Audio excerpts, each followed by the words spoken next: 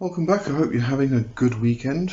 And this is Demon of the Week. Alright, so today we are looking at the 18th spirit of the Goetia, which is Bathin. Just to go through the correspondences, dates are September 12th to 22nd, direction is west, tarot is 10th or 10 of Pentacles, planet is Venus, element Earth, color green, plant mistletoe, incense sandalwood, zodiac is Virgo 20 to 30 degrees, and other correspondences would be copper, frankincense, dirt, orange, lemon, spider webs, crushed spiders, and spider poison. Alright, so starting with the Ask Goetia, the N. So I'm going to do the N at the beginning from now on. Alright, the N is Daemon pretore on car Bathin. So the Ask Goetia. So the Goetia states that Bathin is a strong man with the tail of a serpent sitting upon a pale coloured horse. Although in the Crowley's edition publication of the Goetia, there was a question mark next to horse, so I'm not sure why. May have been a mistranslation or wasn't quite legible, something like that. And Bathin knoweth the virtues of herbs and precious stones and can transport men suddenly from one country to another. Alright, so when we're looking at this, firstly, virtues of herbs and precious stones, so anything to do with crystal healing, crystal magic, stones in general. You know, when we're talking about stones, we usually go straight for the crystals and the gemstones, but you know, if you go into your garden or walk down the street, there may be a rock or a stone that kind of jumps out at you, and you can work with that rock or stone. There's various ways to work with such things. You can do a journey into the actual stone and find the guardian. You can, you know, stones hold a lot of energy. They've been around for a very long time, and they hold a lot of history. So you can tap into that as well. So if you are wanting to work with the land, stones are brilliant for that. And then obviously herbs, herbology, herbalism, wart cunning, kitchen witchery, which Connolly actually mentions, which I'll get to just now. But then transporting men suddenly from one country to another. Alright, so again, coming back to Connolly, actually let me just read Connolly's, because I'm going to keep on coming back to that. Connolly said, invoke before travel for a smooth trip and keep sigil on you. Will also bring opportunity for travel. Use kitchen witchery with Bathin rather than ceremony. Okay, so on the one hand, we're talking about travel. So if you want to have a safe trip, if you are flying overseas or you are taking a long car drive or something like that from one state to another state or one province to another province, depending on what country you're in, obviously, then you know you can call Bathin to make sure that the journey is safe and keep the sigil on you during the trip. But also to bring opportunities for travel. If you are somebody who likes to travel, then you know, speak to Bathin and see if you can present any opportunities that will allow that for you. But the other side of this, when we're talking about transporting a man or person suddenly from one place to another, there are different ways to look at this. Obviously, the first one would be astral projection. It is discussed in one of the grimoires. I'm sure it is the Goetia, but I could be wrong.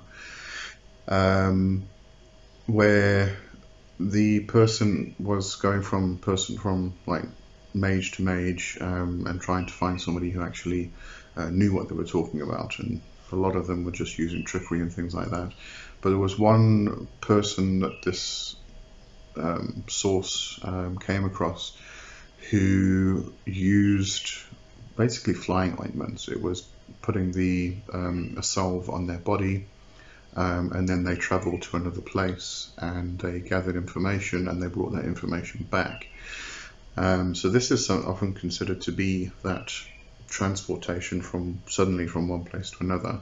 It's astral projection, and we can go into witchcraft, into old traditional witchcraft, where we're talking about flying ointments, and it's usually a salve which is applied to the skin, and it puts you into a trance, and then you are able to astral project and you move from one place to another instantly. So quite often when we're talking about that, we're talking about astral projection. There is also things like speed running, which I don't know anybody, never known anybody who does it. I've only read about it in books. I'm not sure if it's an actual thing or whether it was just fantasy. Somebody came up with fantasy, but I do believe that it is a real thing. Speed running is literally, it's running at such a speed that you are kind of invisible, but you move physically from one point to another point. So if anybody wants to look into that and they manage to do speed running, please let me know, because I'd be very interested. Alright, so the other person we always look at is VK Jehannam. Now, I know Jehannam kind of gets this information and sources from various different people, but I don't know, he seems to dive a lot into the weird and wonderful, and quite often the edgelordy dark type stuff, and this was definitely one of them. I mean, we've just discussed herbology and stones and also travel, right? So this is a summary of Jehannam's interpretation or findings. So he starts off by saying that Bathin is the hellhound of the void, teacher of the ascended masters, the maiden of the night side, the warden of death, the regent of Bohu, and the duke of the Goetia. Quite dramatic.